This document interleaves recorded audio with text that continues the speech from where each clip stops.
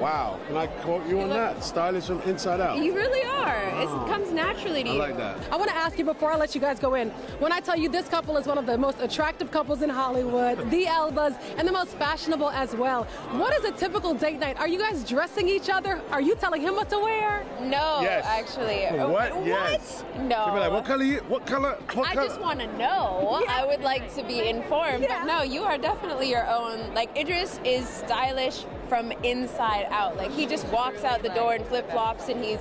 Wow, can I quote you on that? Stylish from inside out. You really are. It comes naturally to I you. like that. That's But it's beautiful. fly.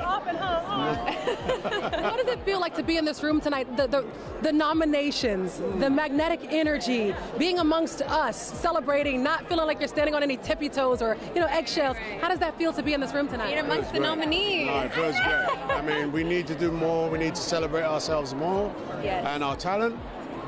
We need to elevate each other. I think that's fantastic, and it feels really good, really good.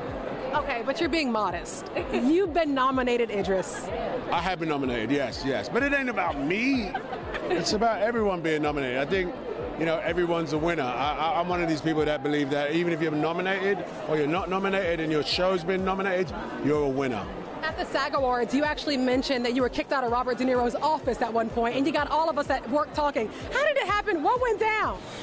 I wanted to be in a Bronx cell so badly because I heard he was directing it and I wanted to be in it. So I found out where his office was. I rolled up in there and I worked my way up to his floor.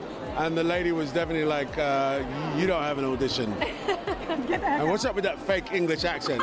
Get out. Just back in the center. Back in the center. Right here, guys. That's your left, guys.